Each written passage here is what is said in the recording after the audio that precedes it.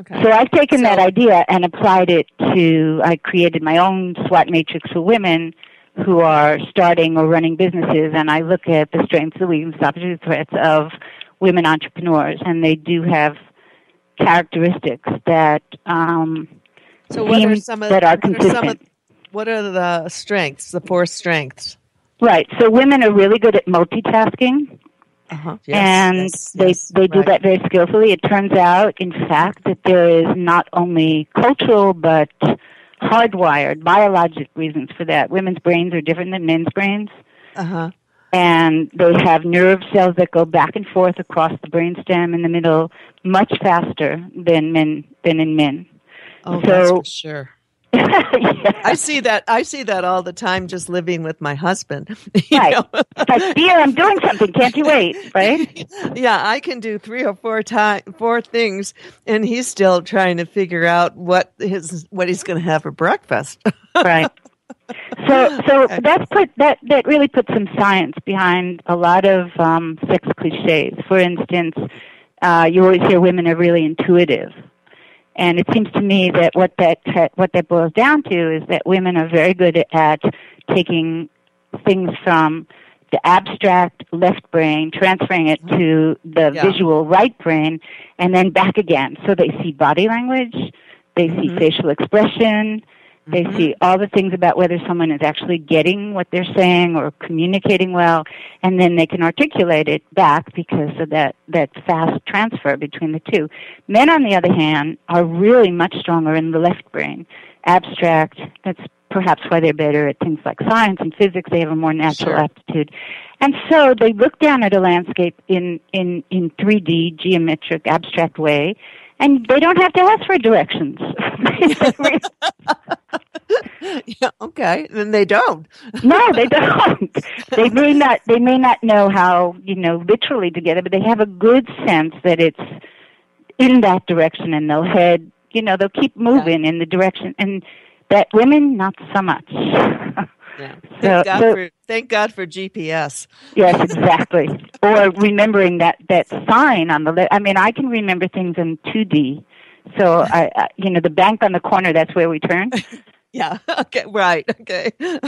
Yeah. Or Nordstrom's, that's the way that goes. But I'm hopeless at directions otherwise. I really have to do it from memory or GPS. So, and I should say that throughout the book, in the section, that we just discussed and the ones coming up, I take a lot of time to tell stories about women who are in the market, who are running businesses, making mistakes. They're very emotional. They're very personal. They're close-up color, so it's not just an overview. It's also someone on the ground trying to get things done. And I think there's nothing more valuable than hearing how someone stumbles if they're willing to share it, because that's how you learn.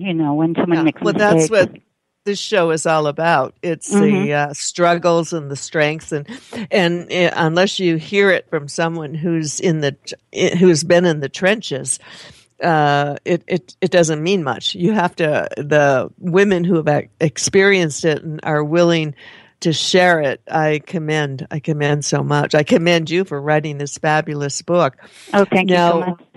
So the strengths there, we're intuitive. Okay. Anything else? Oh, absolutely. There's a whole bunch of stuff that I list. I have a little chart in addition to writing about it, so I can. Okay. It's my little cheat sheet, actually. So they're good at building consensus. Women, that was that collegial kind of idea that I mentioned before. Women tend to ask questions when they're going about a job, which, by the way, has pros and cons, because sometimes they ask too many. Too many? Yeah. That's also a weakness. But they bring a lot of value to the party, so they don't just accept the way things are done. They say, well, wait a minute, can't you take a left turn? Why do we have to take a right turn? And that can be very effective. Women are usually good at empowering the staff and encouraging discussion. They're typically don't get troubled when there's a lot of opinions being raised. Some men's management style tends to be command and control. I'll give you information and I'll reward your performance, and you report to me, and that's it. Okay. And women, not so much. So that's a strength as well. That can turn, spill over into being a little too complacent, and it just depends. Women also are extremely good with online communities and sharing and networking. Exactly, and social media. I mentioned they're very good at communication, so they're really good at customer service as well, and things like that. On the weakness side, women just defer. They don't want the spotlight very much. They don't feel comfortable in the limelight. They undersell their accomplishments, you know. They don't tend to take credit for their own performance. They'll say, "Oh, it was a team effort. It wasn't just me," even though they led the team and they did. You know, they tend to be a little risk adverse. They don't want to take a leap as easily or as quickly as men do. And then in business, they have a tendency to ignore the financial dashboard. Not a great idea.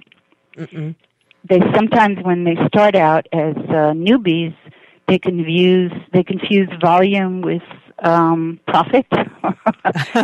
So, let me see. I'll sell this at 10 cents instead of 45 cents, and I'll sell a lot. You know, I'll sell like a real lot. And of course, that doesn't work. You know, so they don't sit down and figure out their margins, and it needs that kind of analysis.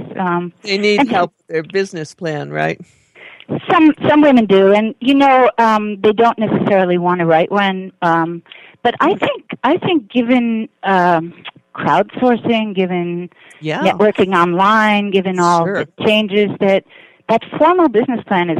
I mean, you do need a plan, you need strategy, but perhaps that old conventional business plan is not as crucial as it used to be. Yeah, the playing field. I just can't believe how much it's changing, and every day it's just an amazing experience, especially the source funding, and that is a whole new concept. That's fairly recent, isn't it? Crowdfunding? Yeah. Yeah, absolutely. And I think it's a game changer, especially for women, because there's, I'm sure you've heard, and most of your listeners have heard, that there's just a very difficult time for women trying to get funding. I mean, most bank lenders, most investors, most venture capitalists are male. Most of the time they're going to fund people who look and sound and move like they do. And the numbers are just excruciating. There's like 4% of venture capitalists who have decision-making power who are women. And so crowdfunding means you can go online, you can pitch your company and find peers. You can find women in Australia who might give you money if you're in America. There was, for instance, a couple of grad students in Indiana at the University of Indiana in Bloomfield who came up with this idea to do a doll that was called Miss Possible. And they wanted to do a doll that was inspiring young girls, toy for little girls, that would be the scientists of the ages who were women, like Madame Curie. And that would be, and so they did a crowdfunding campaign. They came up with $60,000. Isn't that great? And they were able to find a manufacturer in China, because it turns out that there are no more doll manufacturers, producers in this country. They're all gone. They've all folded. So they found a doll producer in China. They got a prototype done. And, I mean, it's just amazing what you can do. These young women are like 22, 23. Oh, how I love hearing this story. You know, actually, you're inspiring me, because I'm always looking for sponsors. So I may just put my show up on crowdfunding and go into the big time, and you will be my inspiration. Also, my inspiration are my dear, dear sponsors who I adore and love. We're going to hear from them right now, and we'll be right back with Joanna. Are you living the life you always wanted? Is your relationship fulfilling or a constant roller coaster ride? Do you know how to chart your own path?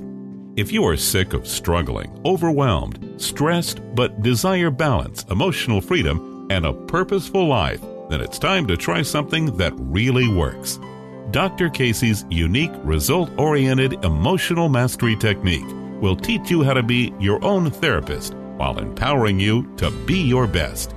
Learn more at drsimoncasey.com. That's drsimoncasey.com. From cowgirl to caregiver to consultant, meet Becky Fiola, author of The Elder Care Consultant, your guide to making the best choices possible. Growing up on remote ranches across the western states, she tended to orphan creatures large and small. Later on, that nurturing instinct served her well as the primary caregiver for her late husband. And now she offers hope and guidance as a consultant to the elderly and their families. When you need advice on caring for an aging loved one, you can find those answers and her book at Amazon.com and her website, www.assistedlivingadvantage.com. Do you want to learn how to live into your dreams? One Door Closes, Overcoming Adversity by Following Your Dreams. The new book by Tom Ingracia and Jared Kredemsky captures the thought-provoking stories of 16 people from all walks of life who have triumphed over adversity to achieve their goals. Plus, you'll get 10 self-assessment tools to design your own blueprint for success. Unlock your true potential. Fulfill your dreams. Be inspired. One Door Closes is available from Amazon.com. January Jones wants you to grow your business fast, getting free PR, doing interviews with podcasters and internet radio shows. Grab your free copy of our audio how-to course called How to Build Your Business, get more email subscribers, and make more money free doing podcast and internet talk radio interviews. Grab your copy right now at realfasttalkradio.com. Again, that website is realfasttalkradio.com. Welcome back to Real Fast Success Stories with January Jones and my guest today, Joanna Krotz. Krotz, I got that right. Absolutely.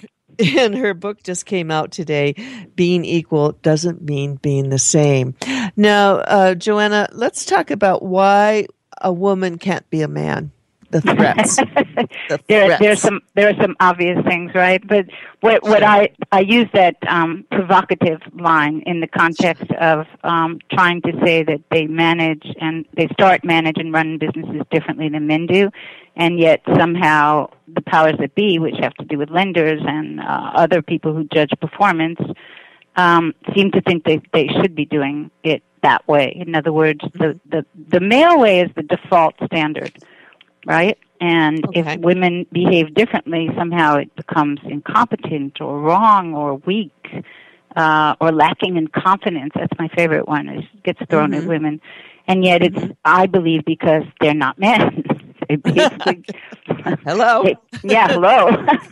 They basically don't behave in the same way. So it's very kind of you to go through the book so diligently. And the last section is about all of those things. So it's really trying to get down to the service and the help that says here's how you can be true to yourself. And I cover the differences between men and women, his way and her way. So, for instance, in communications, her way is that they delve into a lot of details. As I mentioned, they ask a lot of questions. They verify information. They verify data. Men, they just want enough information to get the big picture and one and done. Let's cut to the chase. I don't want to hear a lot of detail. So, again, if women are going to spend a bit of time, whether they're a supervisor or an employee, saying, wait, so is this the way you preferred? Is this the good way to? And men are saying, this woman, she doesn't know how to do the job. She's incompetent. Otherwise, she wouldn't ask so many questions. Right? Because men roll up their sleeves. They get to the task at hand. Now, when the shoe's on the other foot, and the woman is the supervisor, and the guy is the employee or the one who has to fulfill the task, then what may often happen is that he dives right in, and a woman supervisor figures he knows what he's doing because he didn't ask any questions. I love it. I love the yin the yin and the yang and the dynamics. And this is so wonderful that you've written this book that kind of clarifies things. And I can't help but think, this would be mandatory reading in business for any woman, and I think any man. I think it's something everyone should read. I'm sure you agree with me. Well, I would hope so. But I also sort of refer to all this as the gender toolbox, because I think the sexes can learn from each other.